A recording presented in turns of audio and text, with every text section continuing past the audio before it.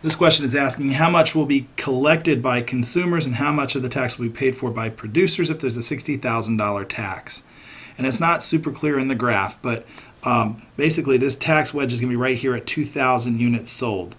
At that point, it's $100,000 is the supply price at 2,000, $160,000 is the demand price at 2,000. And so we can look and see equilibrium was at 120,000. So this portion, this triangle, is going to be consumers paid, and this portion is going to be demanders or suppliers paid.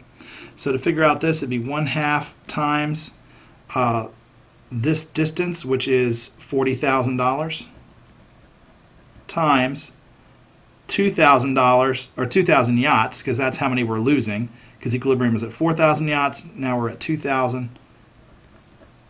And that gives us then a portion that the consumers are paying is $40,000. That means then that the demanders down here, or suppliers, pardon me, should be paying the difference, which would be $20,000. So the answer here would be B.